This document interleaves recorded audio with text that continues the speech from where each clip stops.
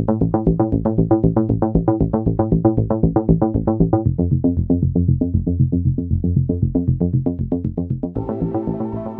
there, all you weather geeks and weather nerds out there. It is Tuesday evening. I wish it was Wednesday, but I don't want to get ahead of myself here. It's only Tuesday. We are approaching a changeable period weather-wise, and we're going to talk about that on Weather for Weather Geeks this evening, all the ups and downs. Over the next 7 days, we're going to talk about the potential severe weather as we head into the upcoming weekend, and some really, really steamy weather coming our way at the end of the work week. Wanted to start out actually showing you a few pictures shared with us last evening. You can share weather pictures with us multiple ways, including email, weatherpics, P-I-C-S, at wfmj.com.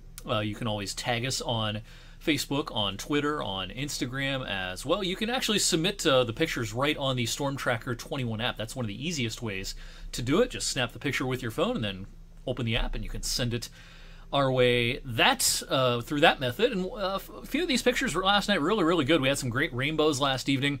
Thanks to Debbie who shot this. She said she followed this rainbow from Canfield all the way to Poland along 224. By the way, here's my Instagram, EricWFMJ. Follow the Storm Tracker 21 Instagram account for more great weather pictures. We had a few more. Let me actually back up, and I want to show you a few more before we move on.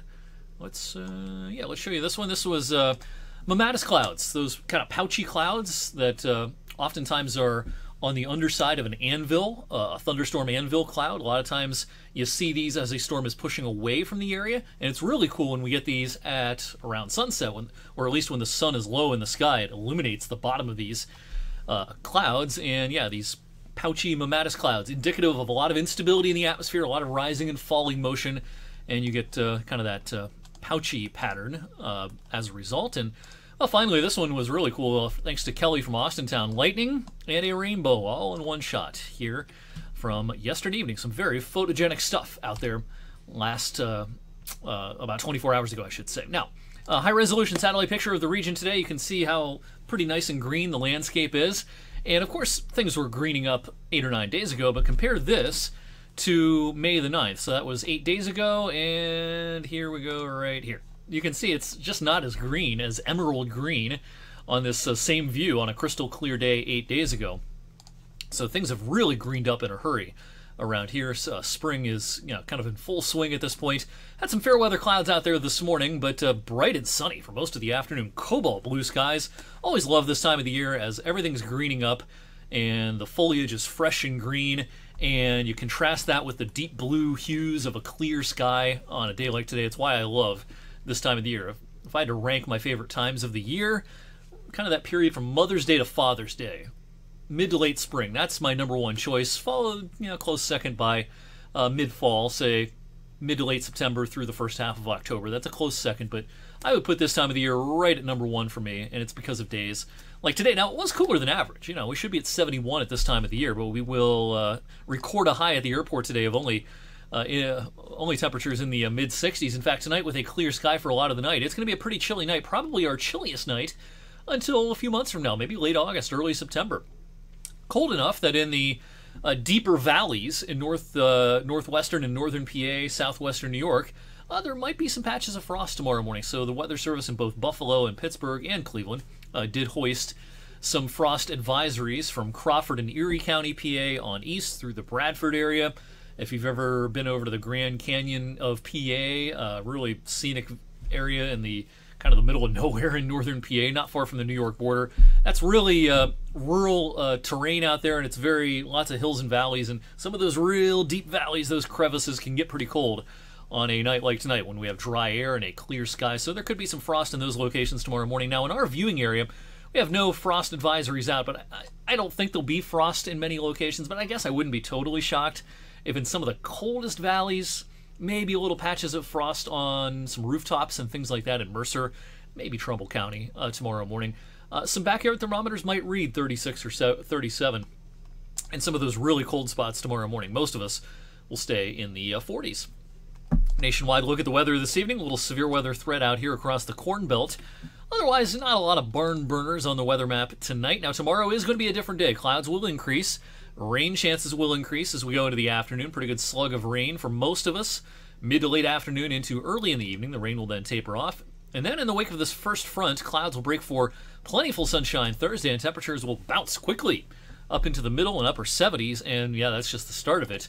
Thursday is warm, but downright hot on Friday. Now, there might be a stray shower or even a rumble of thunder late Thursday night, first thing Friday morning along this second warm front. It's a low chance, but something that can't be ruled out. But yeah, this air mass coming in, the hottest of the year so far. You know, looking back at the record books, if we did hit 90 on Friday, that would be the earliest springtime 90-degree temperature that we've seen around here in 60 years. It's been since 1962 since we've had an early season 90-degree temperature, this early in the season, I should say. That's not in our forecast right now. We have a forecast of 88 on Friday. But if we were to hit 90 Friday, it would be very early in the season for that. All right, rainfall totals, pretty modest, nothing to write home about. With our Wednesday afternoon, Wednesday night rain, the NAM is kind of an outlier right now. Most of our modeling is under half an inch. No worries with any sort of flooding around here. All right, quick update on the weekend situation. Mentioned this last evening that we'll be keeping a close eye on Saturday. This next cold front will be a pretty strong one. Pretty decent push of cooler air running into all this building heat and humidity at the end of the week.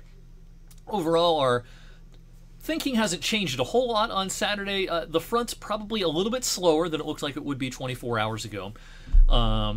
This may be more late in the day Saturday into Saturday night as opposed to Saturday afternoon.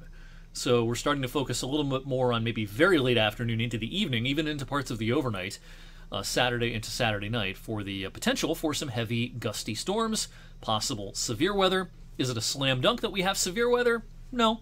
In fact, the later that front arrives, if the model trends continue to be slower and slower, that would decrease the chances of severe weather because we'd get out of that favorable time of the day.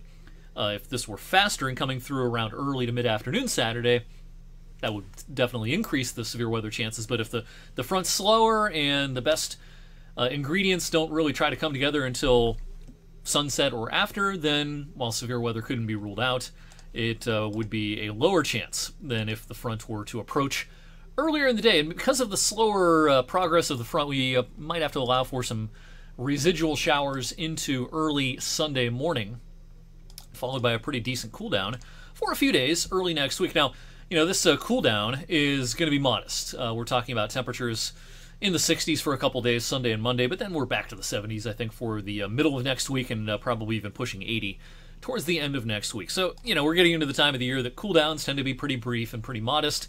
Averages continue to rise. Our averages are now in the lower 70s. And, you know, this time of the year we'll get a cold front occasionally that knocks us back to the 60s, but usually just for a couple of days. That'll do it for Weather Geeks tonight. Thank you as always for watching.